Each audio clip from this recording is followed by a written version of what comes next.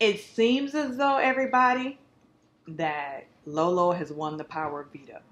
I know I'm a few hours late, but I saw that first thing this morning. So I don't know what the outcome's gonna be. Will she use the veto? Will she take Dina off the block and send Candy packing?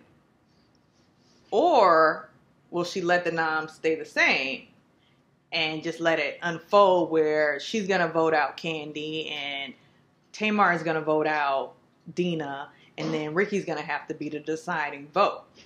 So I wonder, because Lolo and Ricky were having a discussion about, the different variables, and ultimately Ricky said, no matter what you do, Lolo, you have to do what's best for you, because if you vote out Candy, Tamar's still gonna be mad, and you can't really control what Tamar is gonna do, because if Tamar doesn't like something, she's gonna be mad about it. So you can't control it.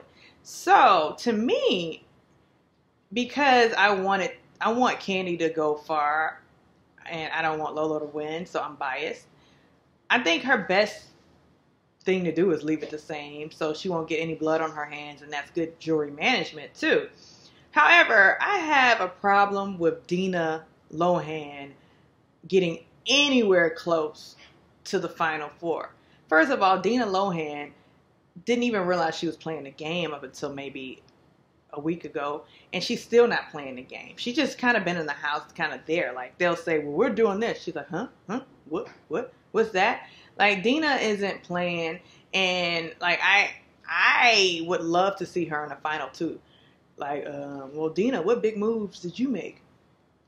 Moves? What moves? Like, what are you talking about moves? Like, Dina is not in the game. She's just been there. Like, she's basically been on vacation for the past month in the house. So what scenario do you want to see play out on tonight's episode? Because I just want to see Candy go far. And I know this sounds racist. Not racist, but biased. I just kind of want to see all four black people, although, people are so funny. People are just now realizing that Lolo is biracial. So, she's black. But people still don't know that.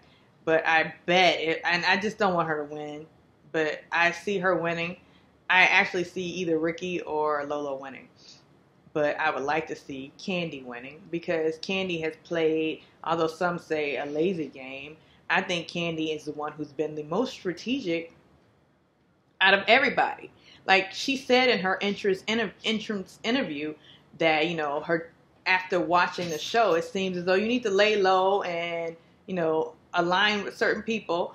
Like, I feel like Candy has played a good game, because I think she strategically gets it. Like, she's the one who's been calling some shots. Like, she was responsible for some of Tom's moves, and she's the one who, like, says to Tamar, whoa, calm down, like, keep a cool head.